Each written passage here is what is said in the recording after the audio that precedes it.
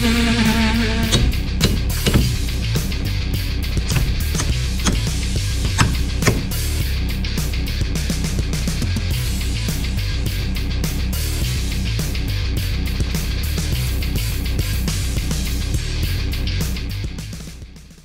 guys, what's up?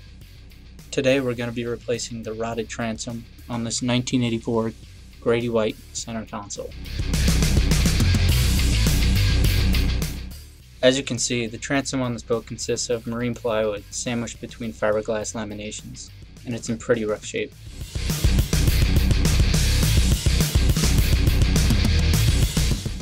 Basically all of the wood is rotted, and it can no longer support an engine.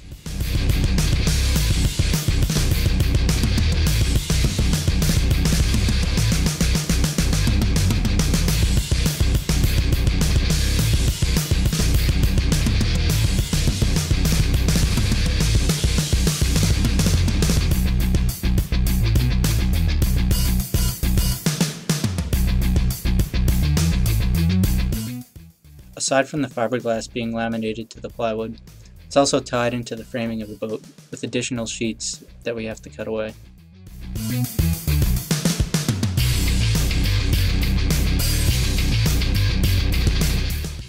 The plan is to score the fiberglass so it breaks away easily. Then we have to remove all the rotted wood and clean up the surface. Finally, we're going to epoxy a pair of 3/4 inch marine plywood sheets to the inside of the hull.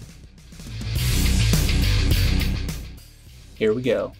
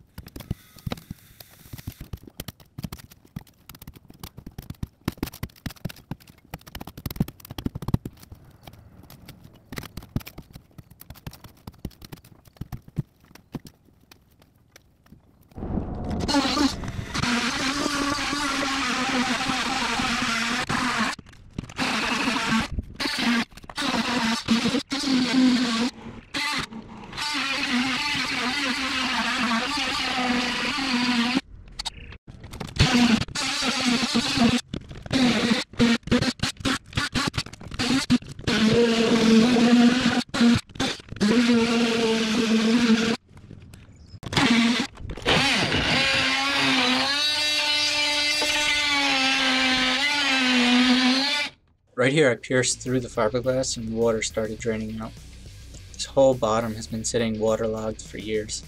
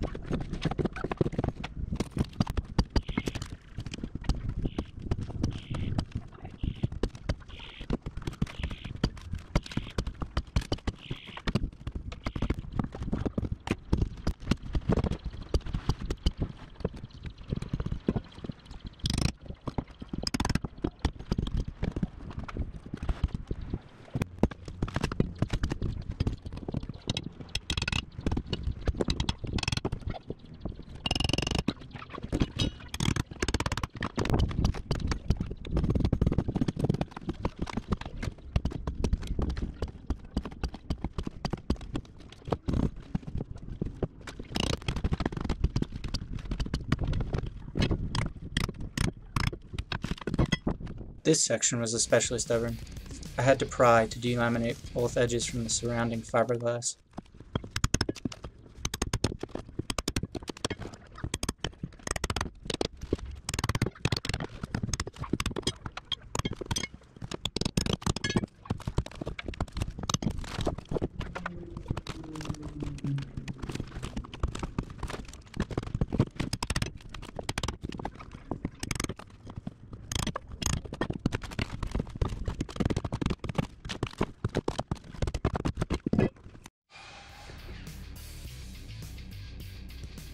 That's the bulk of it. Most of the wood is gone.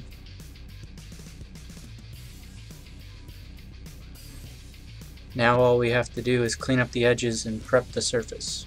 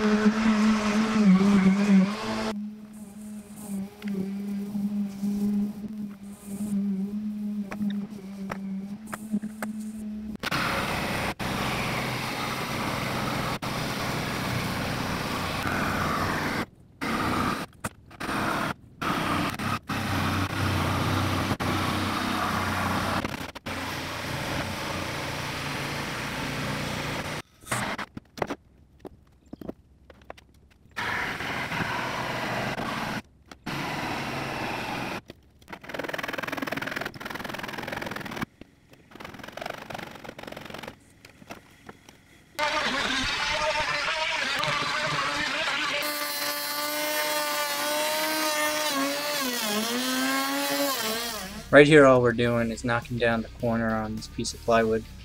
You never want to put a 90-degree edge into a corner.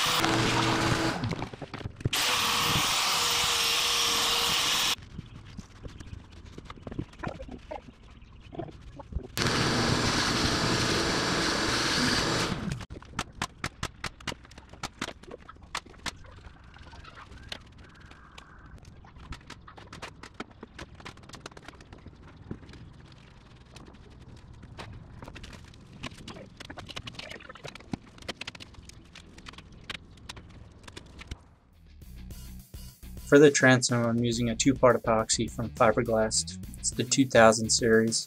It's a 3-to-1 ratio between epoxy and hardener for a 60-minute pot life.